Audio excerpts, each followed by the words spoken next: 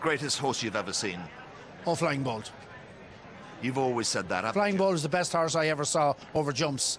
And I think on the flat I saw a lot of good ones, hard to defend him. But if I was to say one, Flyingbolt went through a period there when I actually thought, I was about 14, I thought he was the greatest horse I ever saw. And just tell us what he did now, because, I mean, obviously he was rated a pound by the handicapper behind Arkle, but he was so incredibly versatile for one thing. Well, the reason he was rated a pound behind it because Arkle was an icon.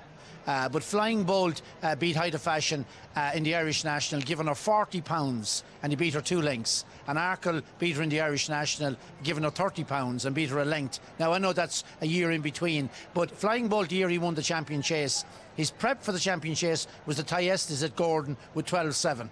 Then he ran in the champion chase the first day at Cheltenham, and he won it as far as you see, White Horse in a Bog. The second day he came out and he ran the champion hurl, and he was third to Salmon Spray. And then he came back then and he won the Irish National 3 miles and 5 with 12.7. Now, I don't give a shit what horse you'd find. There's no horse will ever do that again, and I never saw a horse do it in my life. That was the story of Flyingbolt.